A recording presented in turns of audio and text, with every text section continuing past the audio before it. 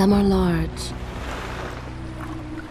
But his mistake, born of innocence, fueled by pride, was the greatest and most terrible of them all.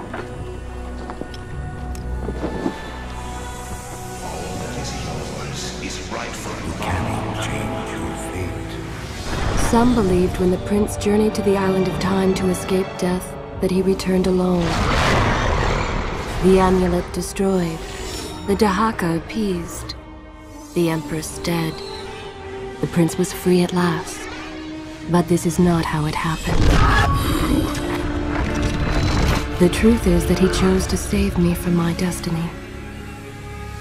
In doing so, he set me free, and doomed us all.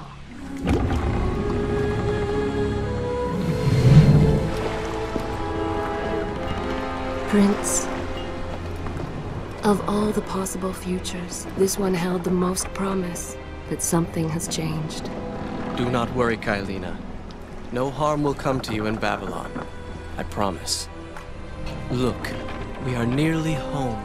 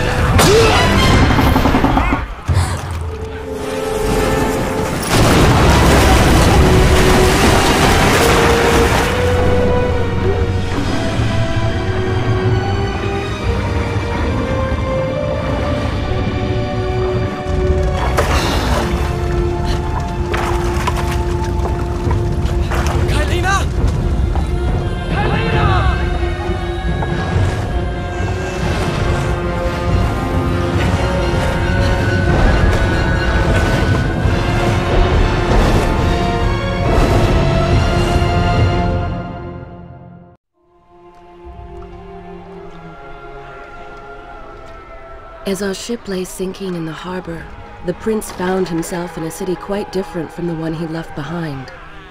The normally busy wharves were now decimated. Blood-spattered awnings and splintered door frames were all that waited to greet him. And the people, merchants, beggars, fishermen, were nowhere to be found.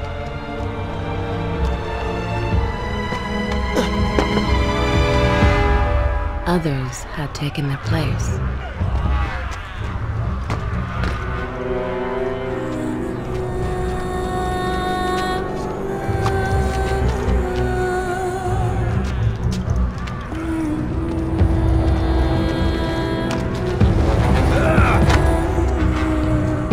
Let her go!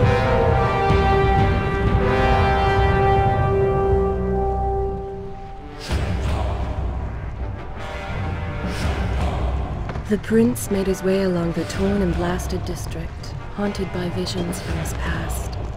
The dockside tavern where he'd spent many late nights was now reduced to cinders. Babylon's proud armada, which he would often come to greet, lay cracked and broken, cast to the bottom of the Euphrates.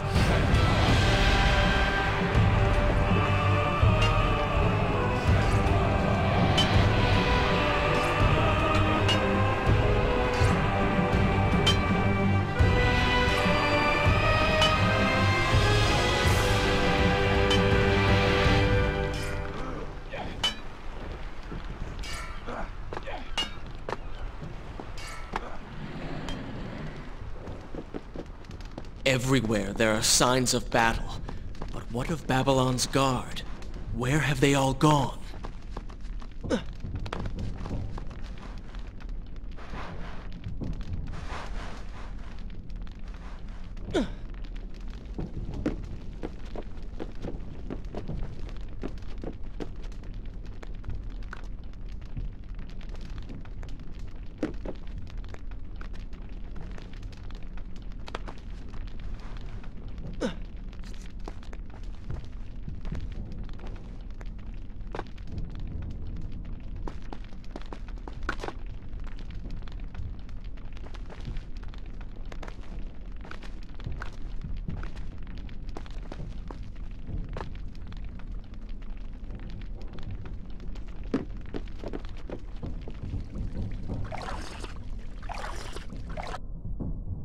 Should I continue? I will continue my story from here next time.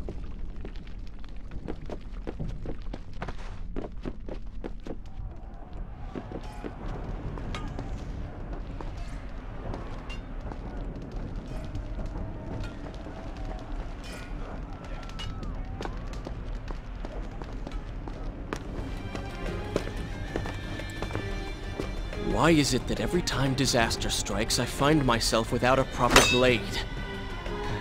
Still, it's better than nothing.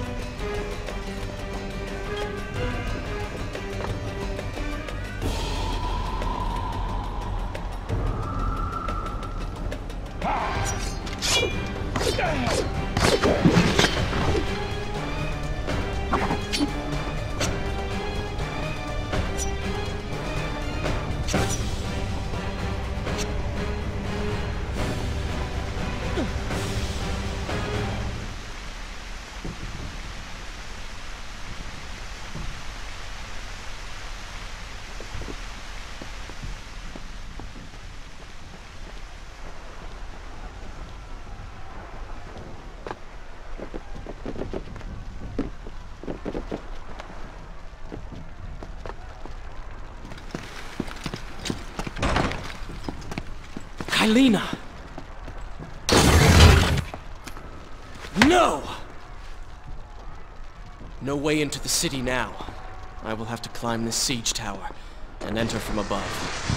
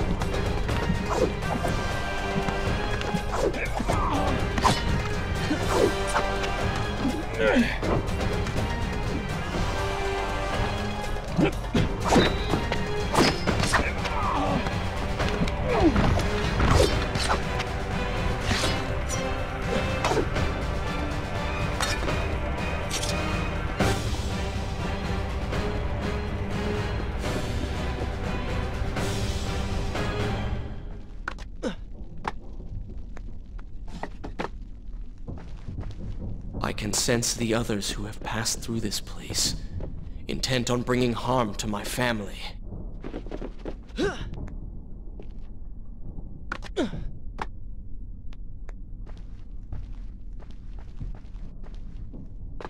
For 4 weeks I've been at sea, and every day spent dreaming of my return to Babylon. But never, in all my visions of the future, did I suspect a homecoming such as this. War. It is the only answer. But war with who? And why?